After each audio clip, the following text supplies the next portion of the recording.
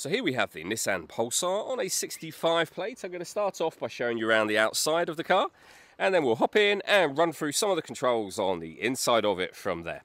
From the outside though, you can see it's a 5-door car with alloy wheels and tinted windows. We're going to start off inside the boot area first of all. As we approach the back of the car, you can see we have plenty of boot space, along with that 60/40 split folding rear seat, should you wish to increase this space even further again. Okay, so we're just going to work our way back around to the front of the car, and then we'll hop in and run through some of the controls, as I mentioned, on the inside from there. But now that we've done a full circle of it, you can see it's in excellent condition the whole way round. Just briefly before we climb in, I think it's well worth seeing the interior from this exterior point of view. There's plenty to run through on the dashboard, so let's hop in and we'll do that now. Okay, now that we're inside the car, we're going to start with the dials. Over on the left-hand side, first of all, we have the rev counter and cooler temperature gauge. On the right-hand side, the speedometer and fuel gauge. In the centre, you can see the total miles for the car. They are 51,833.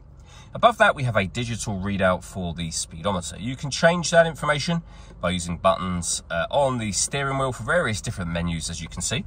If we back out to the steering wheel, the button I was using a second ago is just here. We have our stereo controls over that side as well.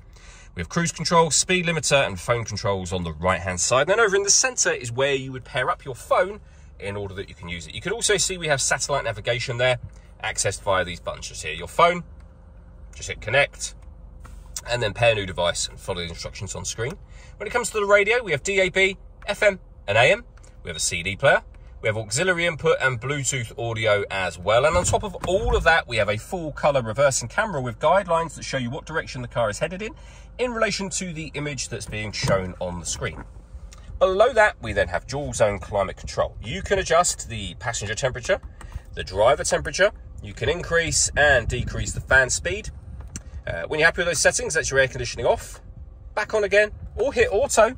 The car will now maintain the temperatures that you've asked for by taking full control of the fan speed for you.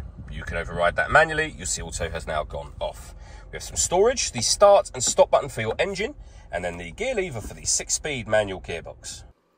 All that leaves me to say is thank you for taking the time to watch this video. If you'd like to come and see the car for yourself and have a test drive, please feel free to give us a call here at Surrey Specialist Cars. We'd love to hear from you soon.